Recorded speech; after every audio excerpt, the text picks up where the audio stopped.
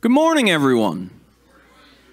It's great to see everyone in the house of the Lord this morning. We do want to welcome those that are joining us online.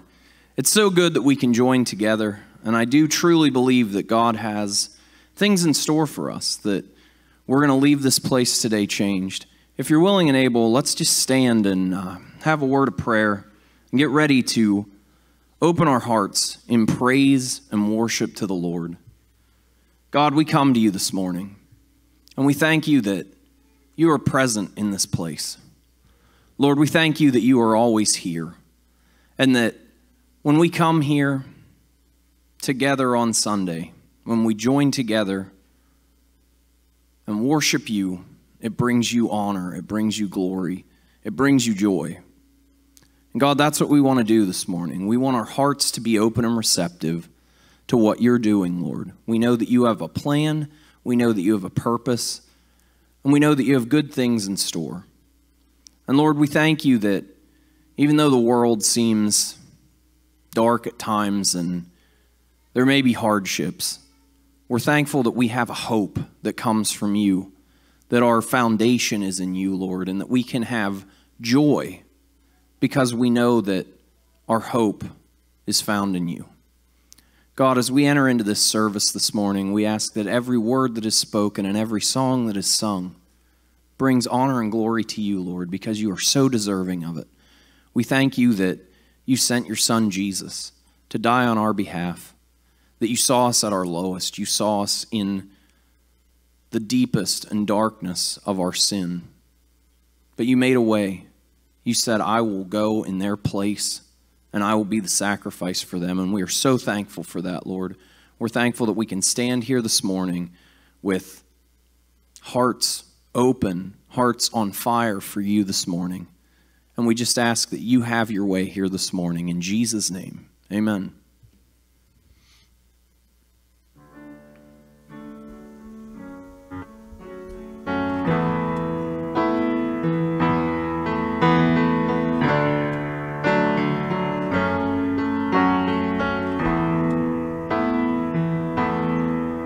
You give life, you are love, you bring light to the darkness, you give hope, you restore every heart that is broken. Great are you, Lord, it's your breath in our lungs. So we pour out our praise, it's your breath in our lungs. So we pour out our praise to you only.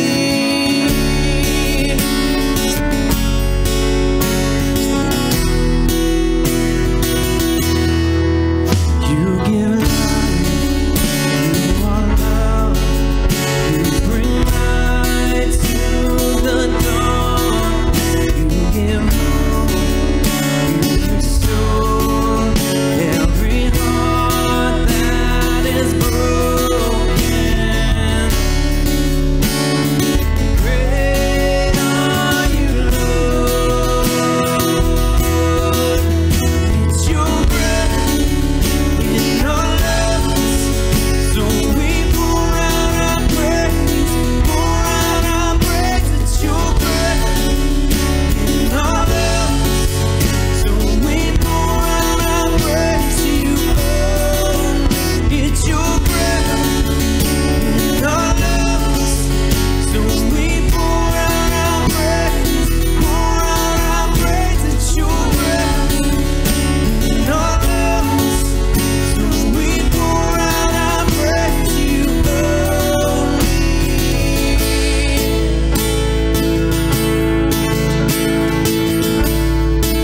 Yes, Lord, we praise you this morning. We thank you. Let's just worship his name. All the earth, let us shout his praise this morning. All the earth will shout your praise. Our hearts will cry. These bones will sing. Great are you, Lord.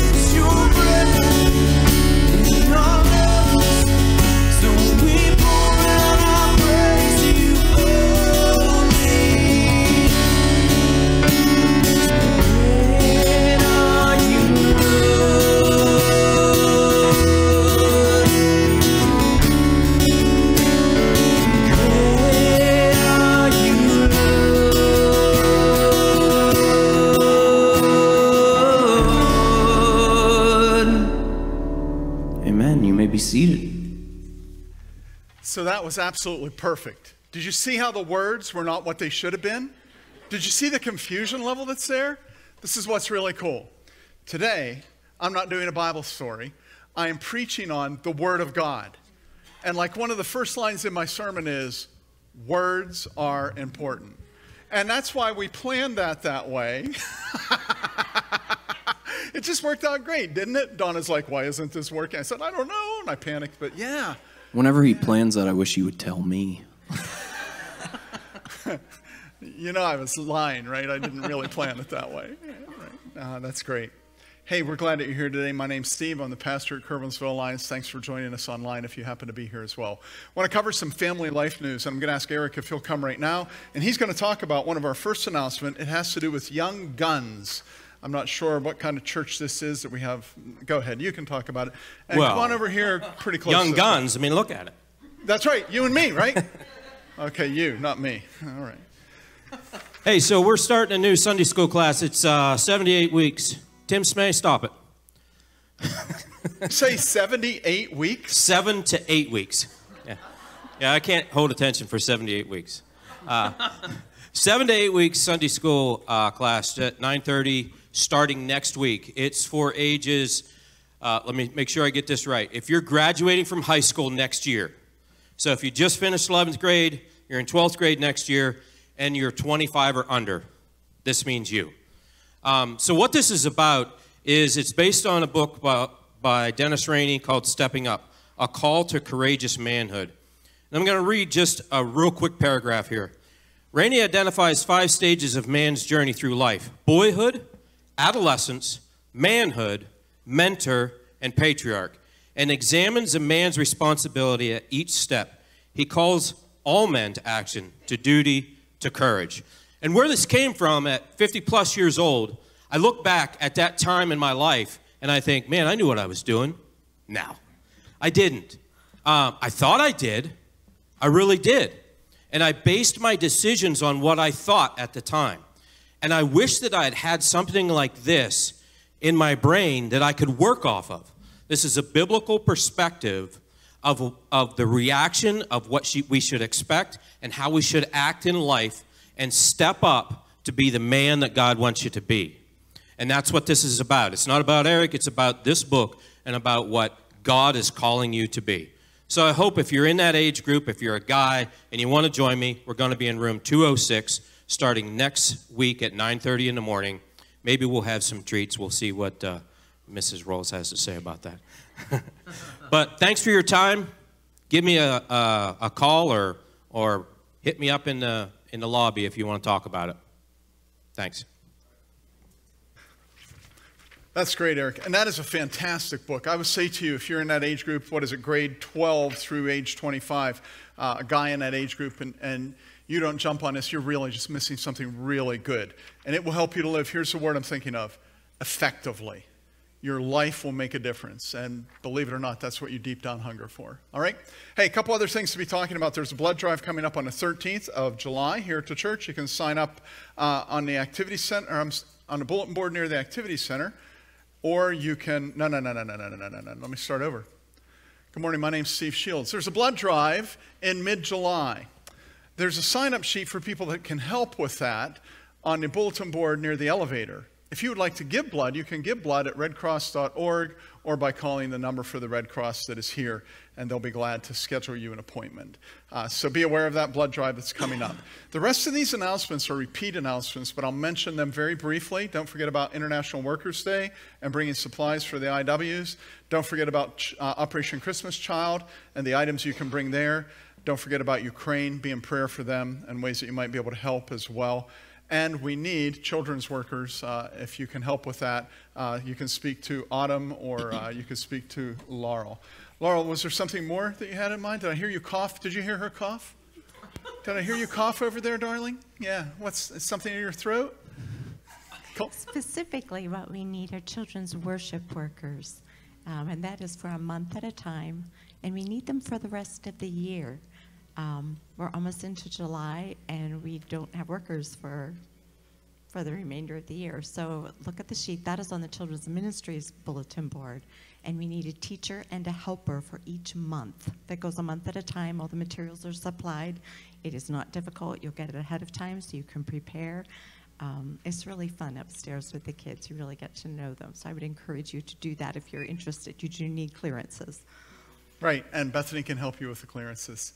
I have these grandkids. They're coming on Friday, and I love them, and I love their Grandma Shields. She is so cool. Such a help. That's her right there. So thank you, Laurel. I really appreciate you helping me out with that. Those are the announcements I'm going to cover today. I do want to mention just some things we're praying for today. And one of those things is please be praying for the family of Diane Decker. I see that most of them are here right now. She passed away yesterday. If you're on the e-prayer line, you got that information. And just be praying for them during this week. She, of course, was struggling with dementia, and that was such a difficult journey they've been on. And just pray that God will give them a sense of peace and comfort during this time, and that they would know the peace that passes understanding as well. And their daughter Rachel is headed to Ecuador, leaving tomorrow, I believe. Is that correct, Bo? Tomorrow? Yeah. Taking her to Pittsburgh today, right? So she's with us this morning, and we're going to pray for her in just a few minutes as she prepares to go. I do want to mention as well, ask you as well to be praying for expectant parents in our congregation. Those who are adopting include the Caldwells and the Dobbs, and then, of course, those who are expecting are Preston and Riley, and Kyle and Brandy, and Brandon and Cassidy. Be praying for them if you would. Pray for Jay Schlegel. He's dealing with shingles and recovering from those. I spoke to him this week, and he's coming along. Pray also, if you would, for our international workers. I met with Tom and Lois this week, and they have the car. Our church covered the expense of that car for them, and we're planning to do the same for the Hudsons. That's such a blessing to them when they come home. It literally saved them and saved the kingdom thousands of dollars, because we have connections. We were able to get $150 a month to rent a car for an international worker. That's such a blessing. And so be praying for the Fords as they're traveling from church to church. Also, Lois is seeing her mom in Tennessee. Her mom is aged and broke her hip recently. She's in her 90s, and so she's kind of at risk right now. Just pray that Lois has a fulfilling visit. It'll be fulfilling both to Mom and to Lois. And then pray for them as they travel around. And second, pray for the Hudsons as they be traveling around doing this similar thing, speaking at different churches. That'll be great to have them here. Hudsons are going to be speaking. Do you happen to remember when they're speaking? I don't either. It's in a week or two. I'll make sure I have it on my blog so you're aware of it, and put it on the email prayer list too. And then the Fords are speaking the last week in July here at Kerwinsville Alliance. Okay? In just a moment, I've asked Jess Thatchik if she would pray for Rachel, so she'll do that in just a moment. But before she does that, I want to just introduce to you one of my really good friends. Myrtle, would you stand up? And you can too, if you would, Amy Lane. The two of you stand up. Okay? So this is Myrtle Zorger and Amy Lane, and Myrtle is the oldest member at Kerwinsville Alliance. She's visiting from Georgia, so we're so glad that she's here today. Yeah. All right. Thank you so much. Myrtle is... you know, a pastor should never have favorites. I'll stop now. She is my favorite, and I'm so glad that she's here. Just a blessing to see her. So we're going to unite our hearts to pray for Rachel here, and I want to just share with you, she asked us to pray specifically about three different things. Number one, and there's really four things here.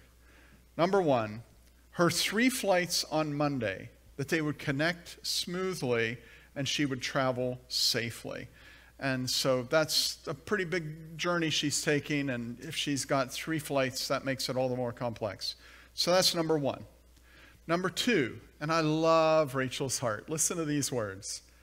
Pray that I would be a blessing to the ministry and the missionaries I'm staying with. That's cool, isn't it? She has a heart to serve. Number three, pray that I would have eyes to see how the Lord is moving in Ecuador and in my own life. Isn't that beautiful? And a fourth request we would add would be pray for her family. Having scheduled this in advance, she's not going to be at the funeral service. Pray for her regarding that. Pray for all of the family regarding this. We rejoice in Diane's life. It was a wonderful life, you know? And we rejoice in the exemplary care that her husband and the family gave her here in these last years.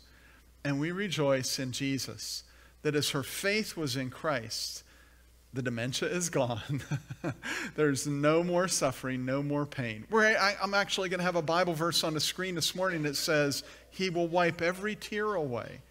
And I just imagine Jesus greeting her and saying, no more tears. Rejoice in my presence. And I'm sure she's doing that.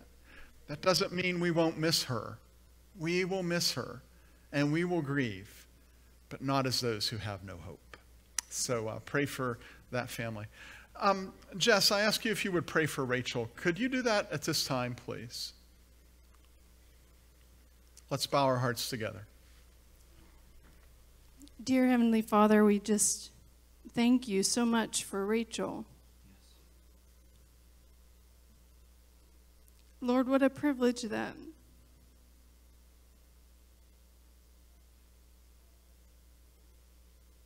the last few years we got to know her. I mean, you could have sent her to any church, and you chose us. And so it's our responsibility now to lift her to you in prayer today, before she travels to Ecuador, and to remember her daily for this next month, for this next 6 weeks. And so first I just pray for us as a congregation to just remember every day when we wake up to pray for Rachel, to pray for her family. And right now I just pray for the specific requests that she asked. We think of those flights. We think of the running through the hallways of the airport from one connecting flight to another, and we just pray that you would send the right people to point her right in the right direction so she can get there safely and efficiently and effectively.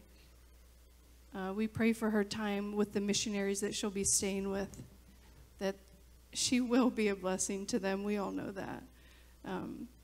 We pray that they would be just equally as much of a blessing to her, that personalities would just mesh well, and that would just be a great time of learning and growing and serving.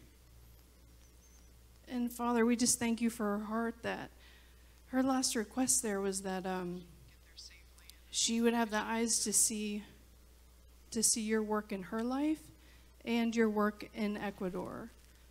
And I just thank you for her servant heart. And I pray you would reveal just what you want to reveal to her. And we trust that she will grow just like you would want her to grow. And we just thank you so much for this opportunity that we can be part of it. And we thank you for her family. And we just pray for all their needs right now, that you would meet those and they would feel your presence. Amen. And thank you so much, Jess. Rachel, we love you, and you have our deep, deep sympathy. We can imagine what you're going through, but we are so filled with joy about what you will experience, and we entrust you to this ministry. I'm going to ask the ushers if they'll come at this time, and we'll worship the Lord with our gifts. So, gentlemen, could you please come?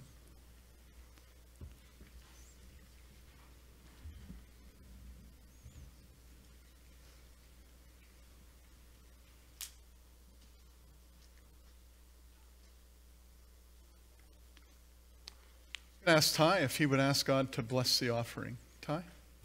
Dear Heavenly Father, thank you for this day. Thank you for bringing us all together. Lord, I just pray that you would use these gifts, spread and glorify your name. In your name we pray. Amen. Thank you.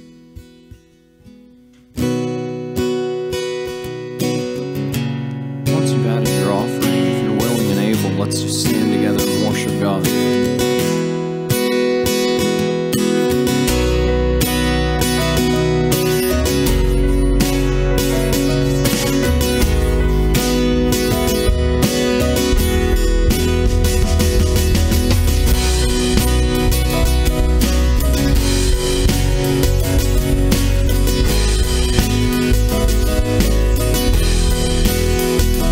God is able, He will never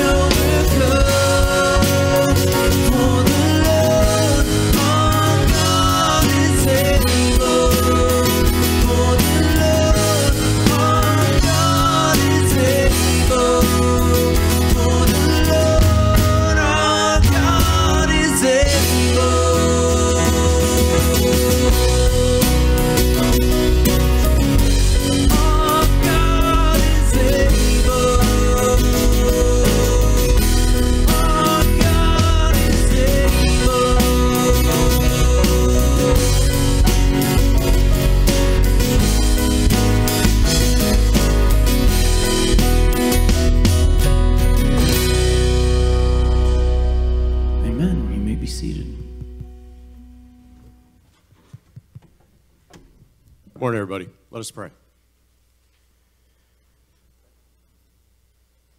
Lord God, we thank you for this morning. We thank you for the opportunity to come together to be reminded of your goodness.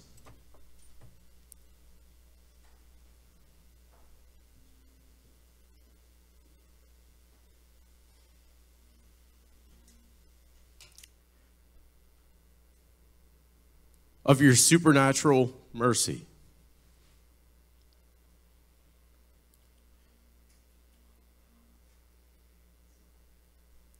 That you, Jesus, you stepped into the gap on our behalf. That as Steve said, we can celebrate. We can celebrate not only lives gone by, but we can celebrate things even today. We celebrate the opportunity of people willing to work on behalf of your kingdom. As Jess prayed, I thank you for Rach, and I just ask you would just bless this experience for her.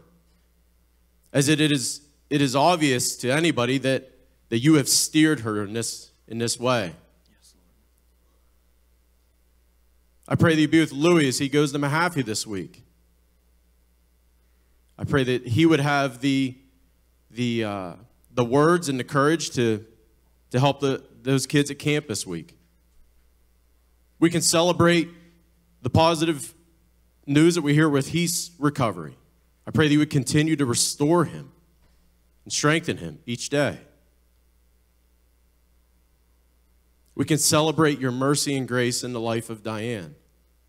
And even now, as you are upholding her family, your word tells us that there's a time to weep and there's a time to dance. So I pray, God, that as they reflect back on her life, they would see it through the lens of mercy and grace through Christ. We thank you for your word. We thank you that it is true, that it is solid,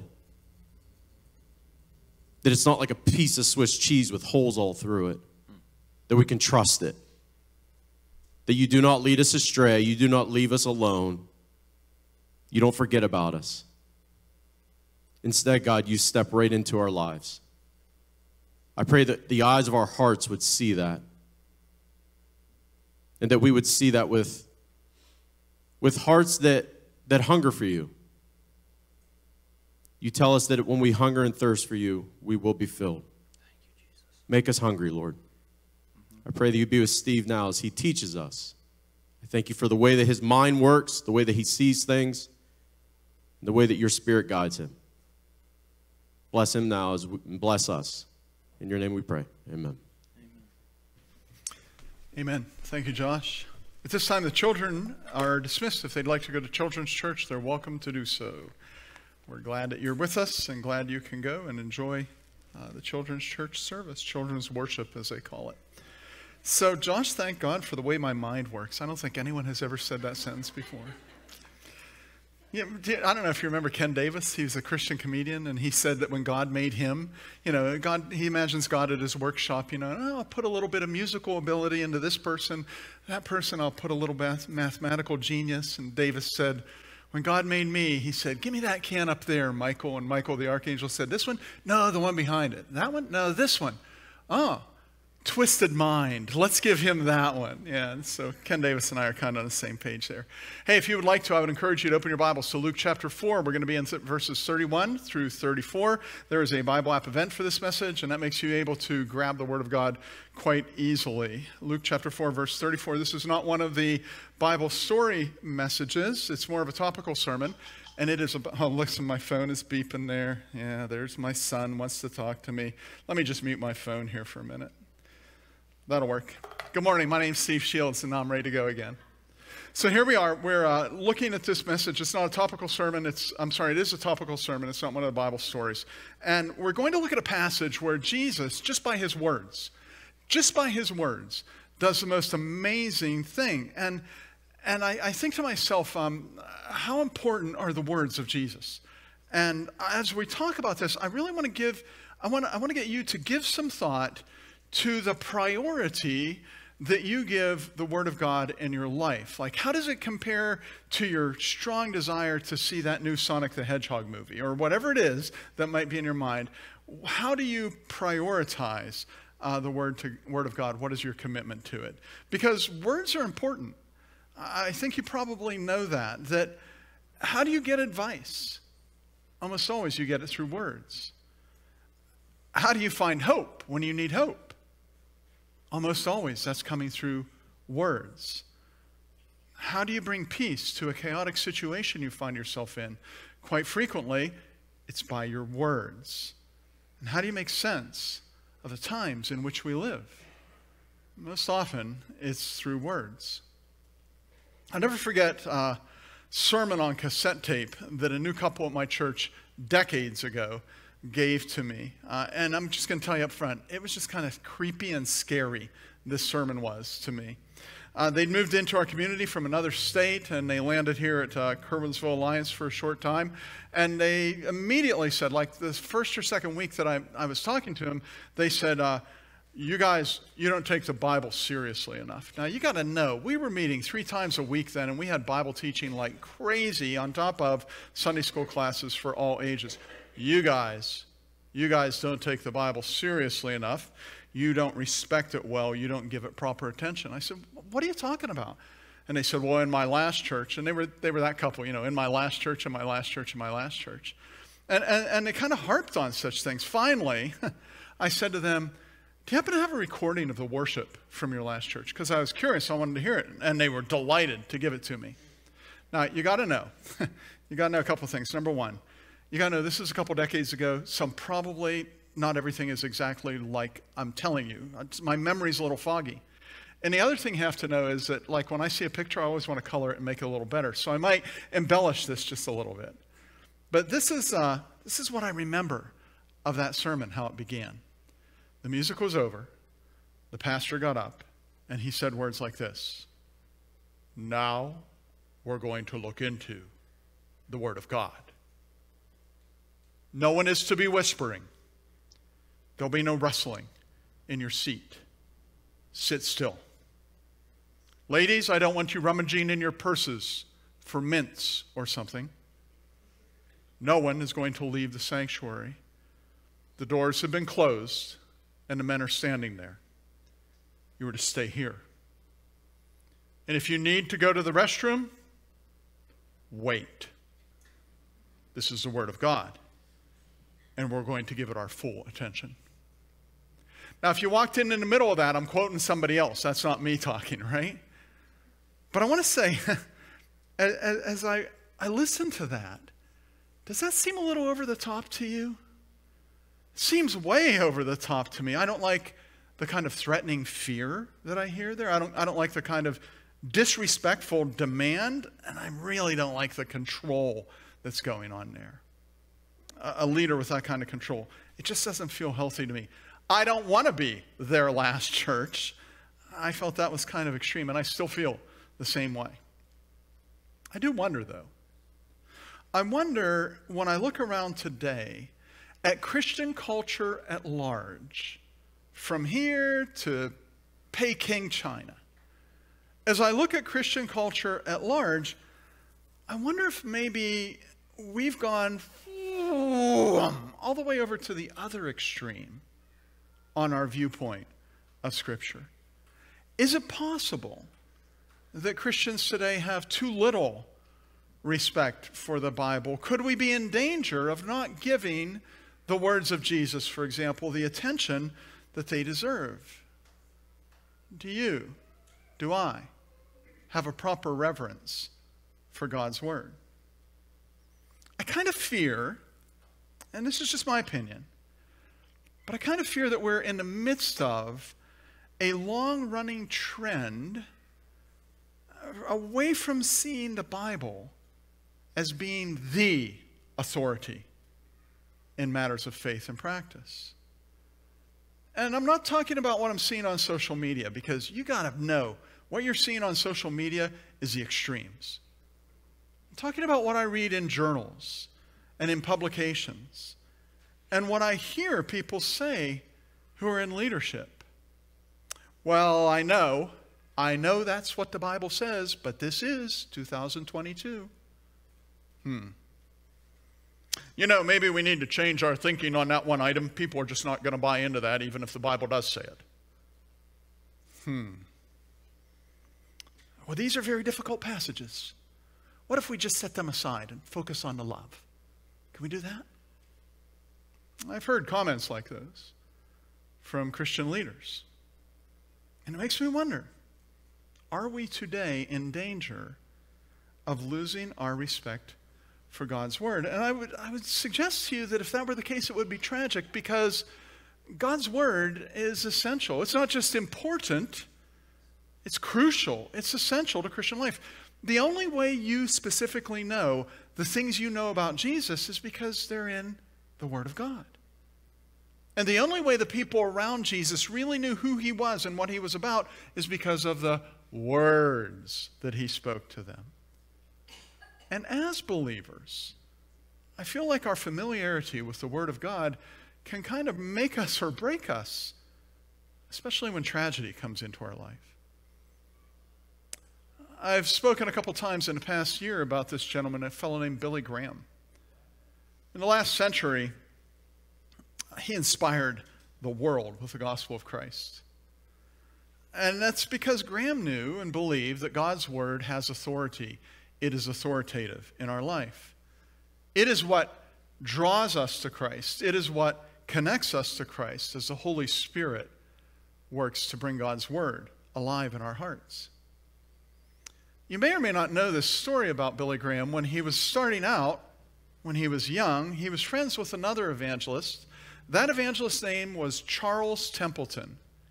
Just to satisfy my curiosity, does anyone know who Charles Templeton was? Look around. Look how many hands are up.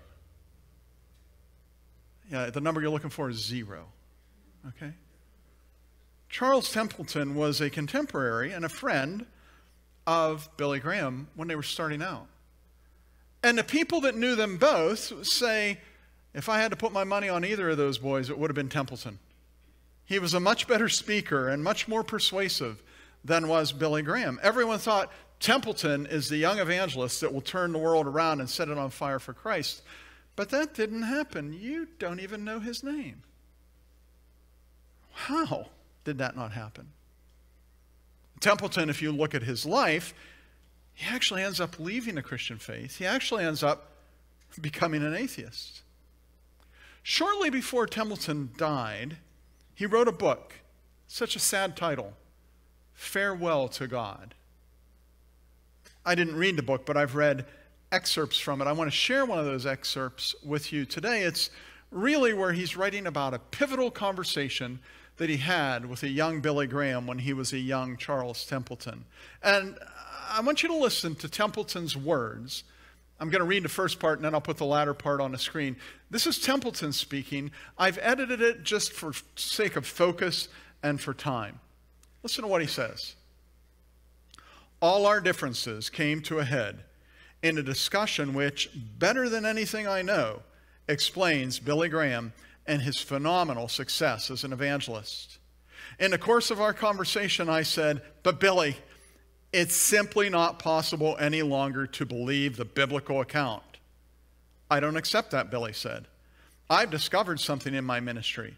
When I take the Bible literally, when I proclaim it as the Word of God, my preaching has power. When I stand on the platform and say, God says, or the Bible says, the Holy Spirit uses me, there are results. Wiser men than you and I have been arguing questions like this for centuries. I don't have the time or the intellect to examine all sides of the theological dispute, so I've decided once for all to stop questioning and accept the Bible as God's Word. And Templeton says that was the difference. That was the difference. His respect for the Bible made Graham effective, and his disrespect for the Bible leaves Templeton unknown. The Word of God is authoritative, and that is why we study it carefully. We never study the Bible so that we can use it. You know, oh, if I knew the Bible, maybe I can use that on my wife and get her to submit. Get out of here. Get out of town, right? Yeah. We don't study it so we can use it. It's not for us to use. We don't study it so that we can impress our friends and fool our enemies. We study it so that it can transform our hearts. We don't study it so we can win arguments. I met a young man one time. He said, Pastor, would you teach a class on theology? And I said, I would love to do that. He said, good, I got some arguments I need to win. I'm not going to do that.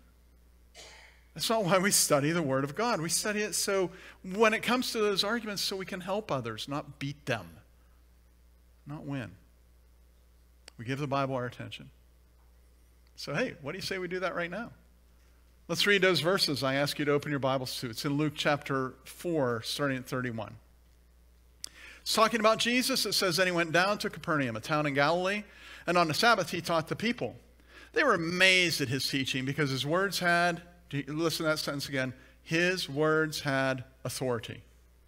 In the synagogue there was a man possessed by a demon, an impure spirit. He cried out at the top of his voice, go away, what do you want with us, Jesus of Nazareth? Have you come to destroy us? I know who you are, the Holy One of God. Be quiet, Jesus said sternly. Come out of him. And then the demon threw the man down before them all and came out without injuring him. All the people were amazed and said to each other, what words these are? What authority and power he gives orders. With authority and power he gives orders to impure spirits, and they come out. And the news about him spread throughout the surrounding area. Jesus left the synagogue and went to the home of Simon. Now, Simon's mother-in-law was suffering with a high fever, and they asked Jesus to help her. So he bent over her and rebuked the fever, and it left her. She got up at once and began to wait on them. At sunset, the people brought to Jesus all who had various kinds of sickness, and laying hands on each one, he healed them. Moreover, demons came out of people shouting, you are the Son of God, but he rebuked them and would not allow them to speak because they knew he was a Messiah. At daybreak, Jesus went out to a solitary place. The people were looking for him, and when they came to where he was, they tried to keep him from leaving, but he said, I must proclaim the good news of the kingdom of God to other towns also, because this is why I was sent. And he kept on preaching in the synagogues of Judea. Now, as I read that passage this week, and I kind of looked long and hard at it, the thing that stood out to me, and there's a lot of things that could stand out to you from this passage, but the thing that stood out to me was how all the dramatic things, all the amazing things that happened in this passage were from the Word of God. Jesus just said the words, and it happened. And that kind of helps me understand why we spend time in God's Word. To begin with, his word is truth. In John chapter 17, Jesus prays what we call the high priestly prayer. It's a high prayer of intercession for his followers, even for us who will follow later. And in verse 17 of that chapter, Jesus says to the Father, sanctify them by the truth. Your word is truth. Take a look at verses 31 and 32 again. Then he went down to Capernaum, a town in Galilee, and on the Sabbath he taught the people, and they were amazed at his teaching because his words had authority. This kind of response of the people, their amazement at Jesus' teaching, that became a constant annoyance to the religious leadership. The Pharisees didn't like him receiving the attention that they were accustomed to receiving. And this is what made it really bad. Those Pharisees, they were scholars. Sadducees, they were brilliant men. Even the scribes, buddy, they knew their stuff. And yet, they just couldn't argue with Jesus. Least of all, they could not argue with him successfully. And they were brilliant. And yet Jesus always won. I mean, even when Jesus is on trial, it's not him who comes out to be the liar. When they come to arrest him, Matthew tells us in Matthew 26:55 that Jesus said to them, hey, am I leading a rebellion that you come out with swords and clubs to capture me? Every day I sat in the temple courts teaching, and you did not arrest me. Why not? Because he was telling the truth. Thy word is truth. You would be hard-pressed You would be hard-pressed to find a place in the Bible where Jesus lost an argument. And it wasn't because he was president of the junior high debate team. It was because he was right and because he spoke the truth. And we give our attention to Jesus' words, to God's word, because they're true. And likewise, we give attention to them because they're relevant. That's what I kind of read when I hear verse 32 where it says, they were amazed at his teaching because it had authority. You see, Jesus' teaching is relevant because it holds real authority over the real events of our real everyday lives. And that makes it relevant. Authority that brings transformation to lives. I am not saying that unless something is relevant, it has no authority. I am saying that whatever carries authority is relevant automatically. Automatically. And so the Word of God is authoritative. So it's relevant. Automatically. And it can change your life.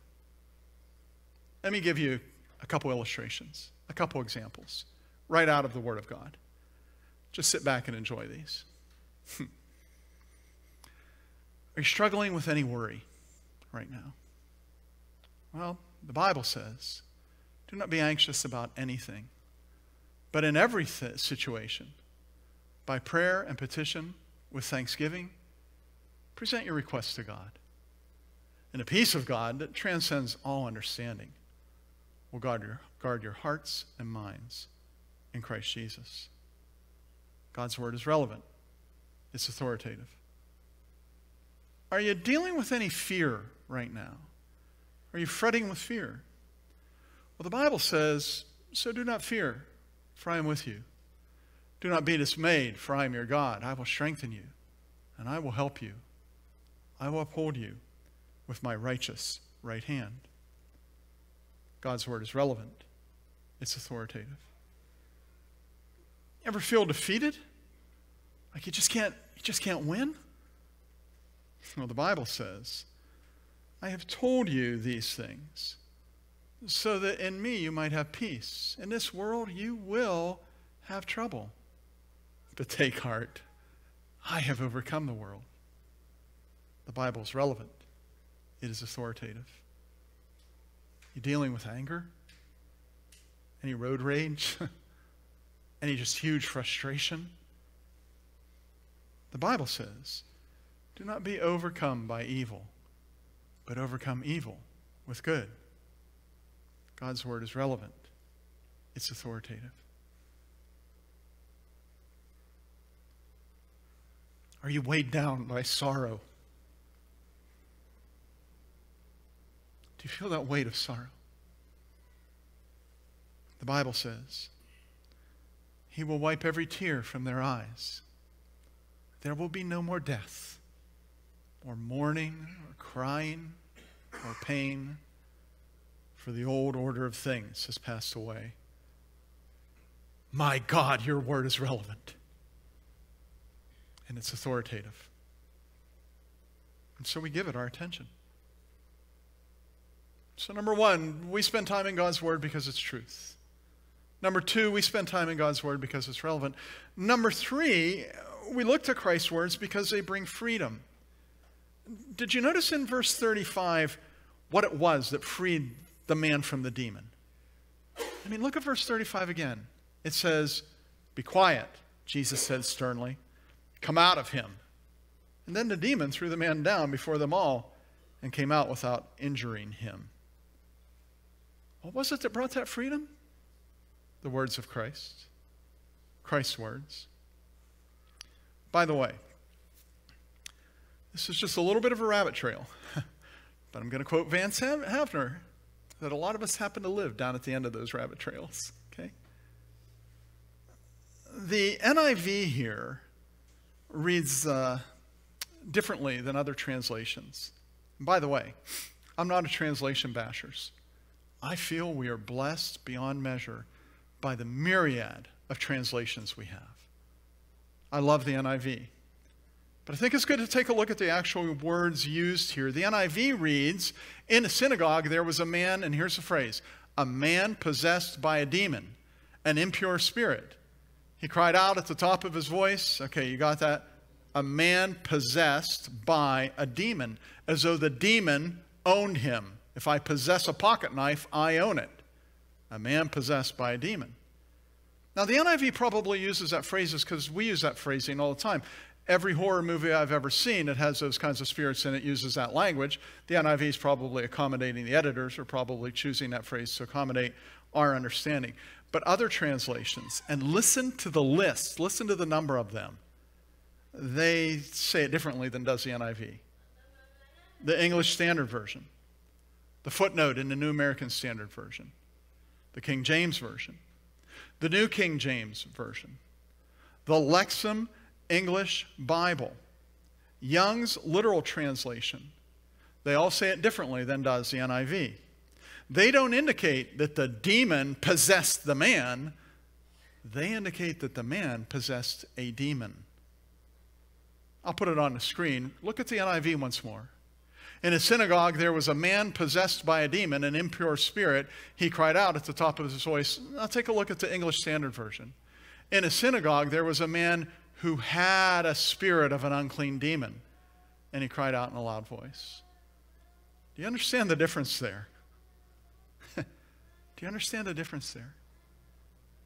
Have you ever felt like you have an angel on one shoulder and a devil on the other, like in the cartoons? That imagery might not be so far from wrong.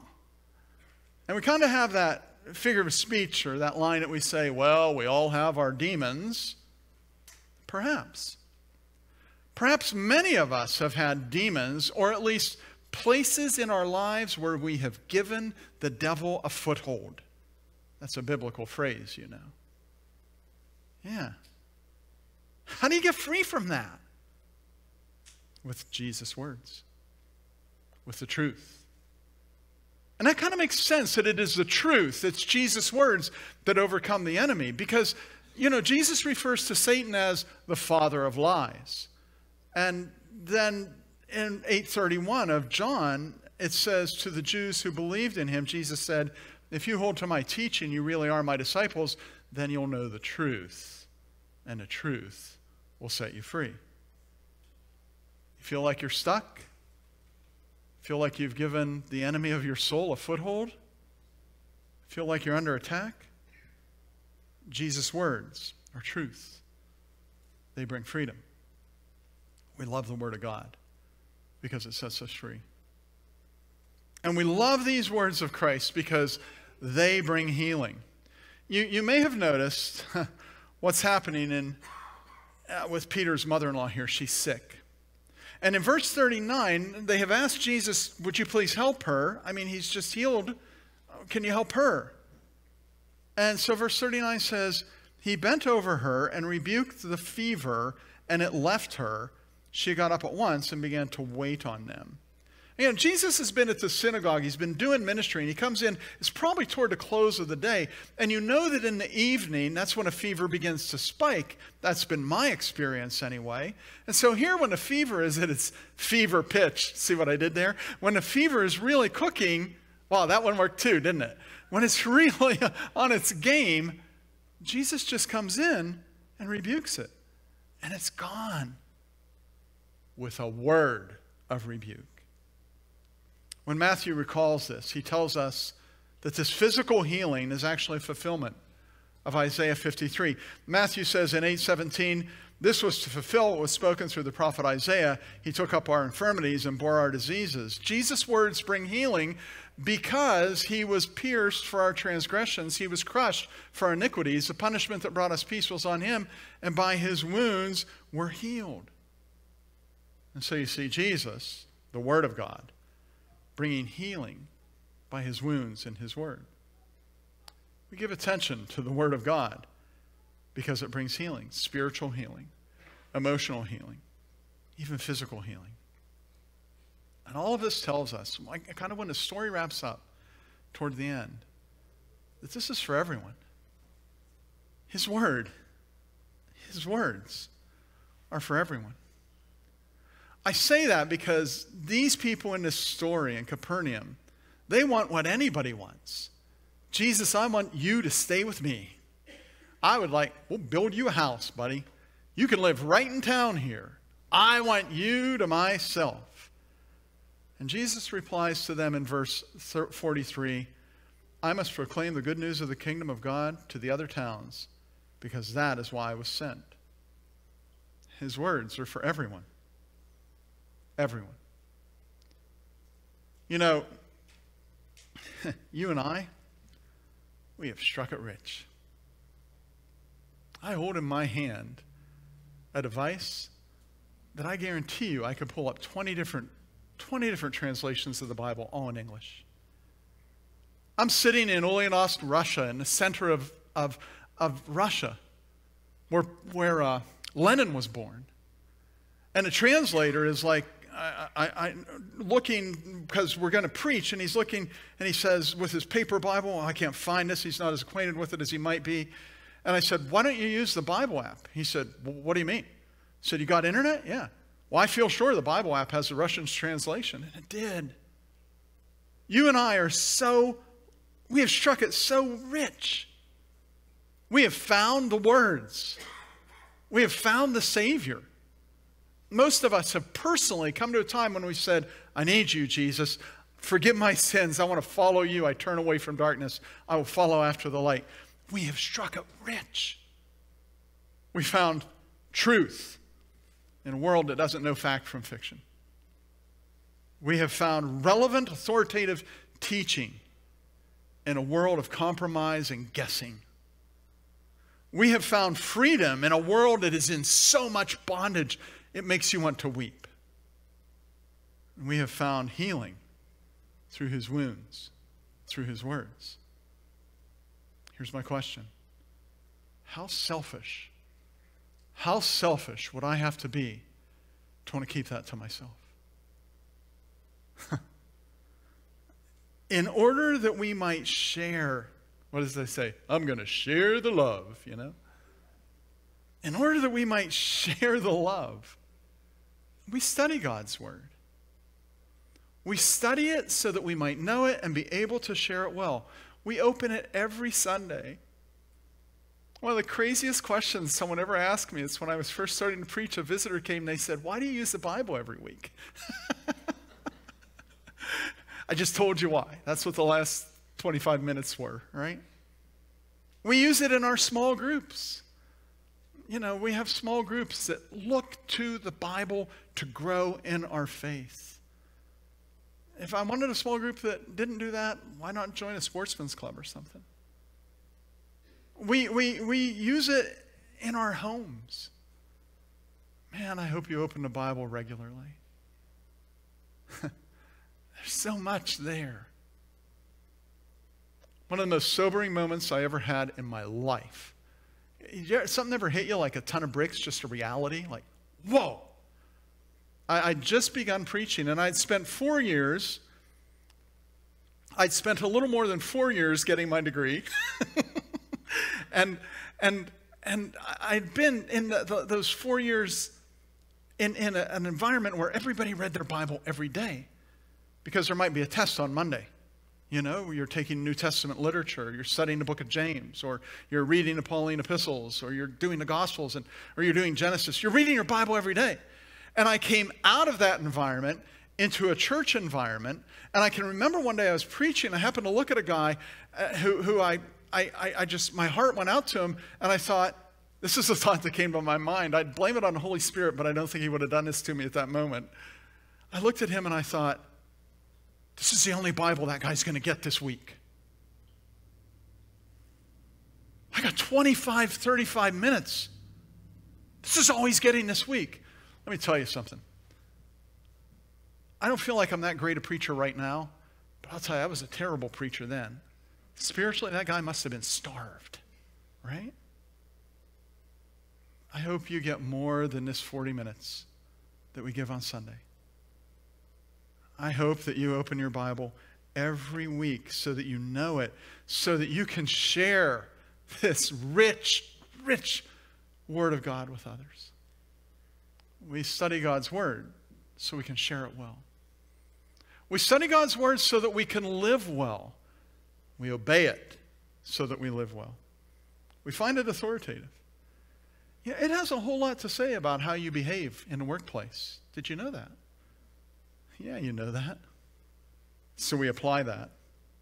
Jesus talks a lot about our relationship with the Father and our relationship with others. And so we receive Jesus' instruction and we apply that in our lives.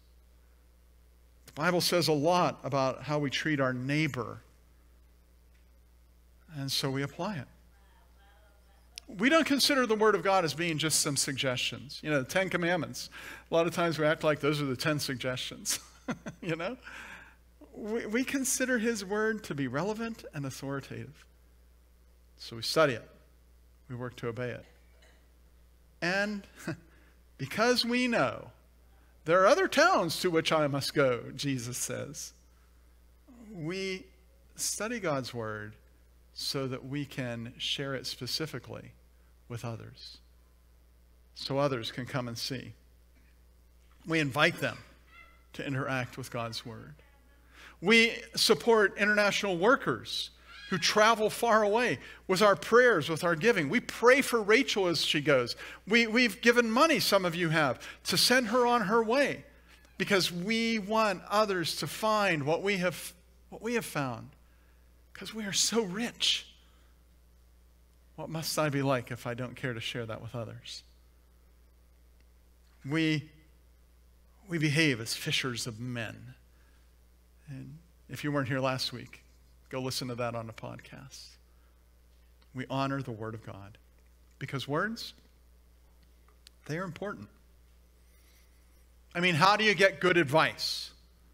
Through words. How do you find hope? Through someone's words. How do you bring peace to a chaotic situation? Generally through your words. How do you make sense of the world in which we live? Most often, through words.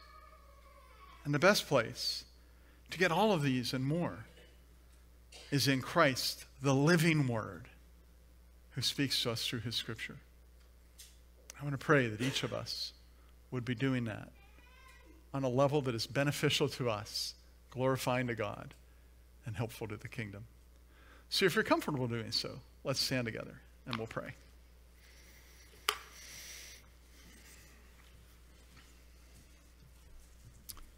Let's bow our hearts together.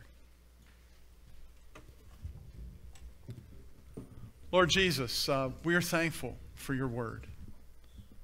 I would pray that we would make it our priority to study it, to load up the YouVersion Bible app and subscribe to a plan, to grab a daily bread and begin to read it on the way out, to pick one of the Gospels like John, read it through chapter at a time. Whatever it is, may we study your word and cooperate with others who study it. I pray that we would obey it.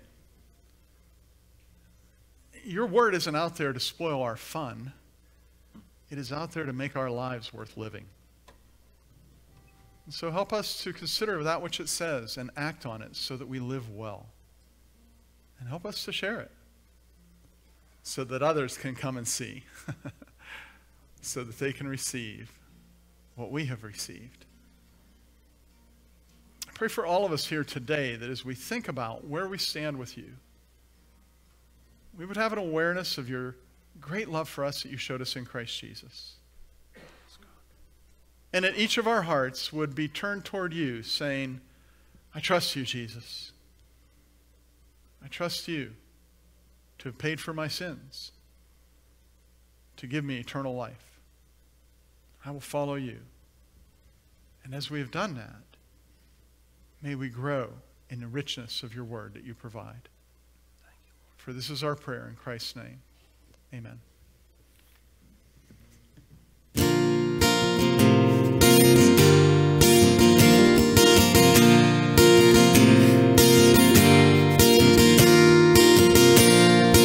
Lord, I seek you. Lord, I've known you for all my days, but I couldn't tell you how I was feeling beneath this shame.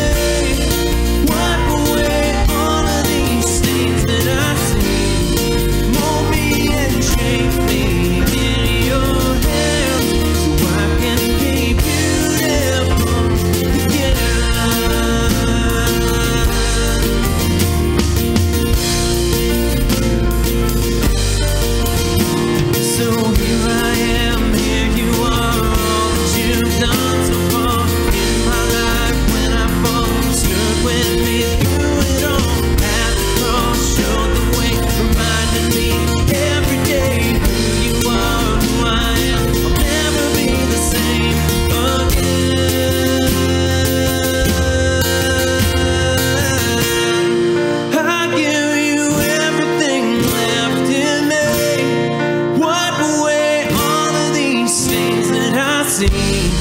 Mold me and shape me in your hand so I can be beautiful again.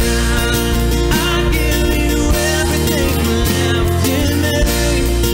Wipe away all of these things that I see.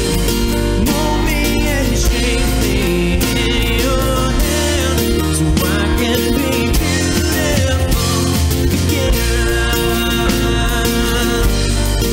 Wanna be beautiful in your hands.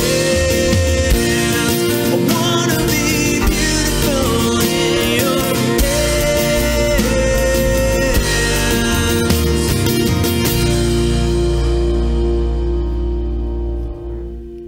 Would you bow your heart and receive this benediction? The grace of the Lord Jesus Christ and the love of God and the communion of the Holy Ghost be with you all. And all God's people said, Amen. God bless you.